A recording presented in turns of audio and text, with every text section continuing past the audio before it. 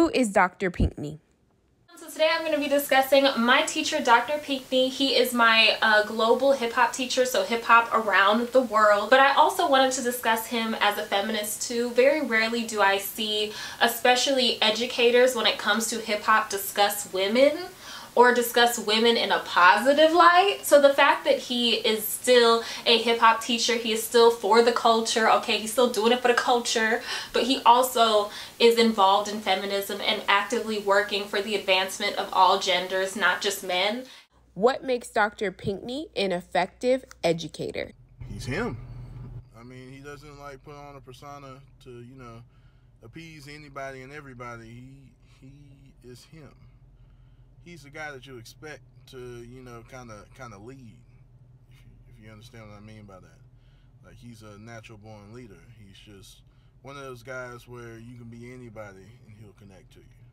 It's kind of like a universal USB port. You know, he can adapt to anything and anything.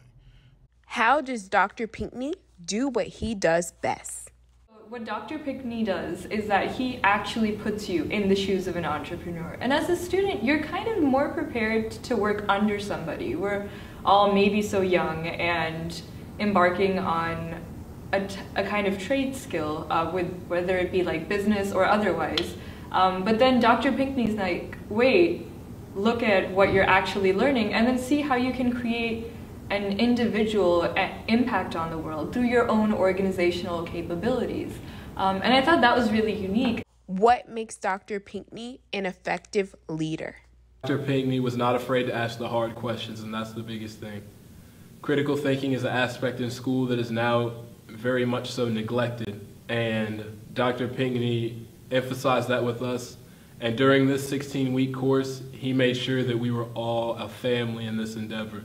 No one was alone. We played off of each other's strengths and were there to fill in with each other's weaknesses, to brainstorm and connect, collaborate, and create. But the key is when you raise your cognitive levels, then you can discriminate about what you like, what you don't like, when you can think critically and evaluate.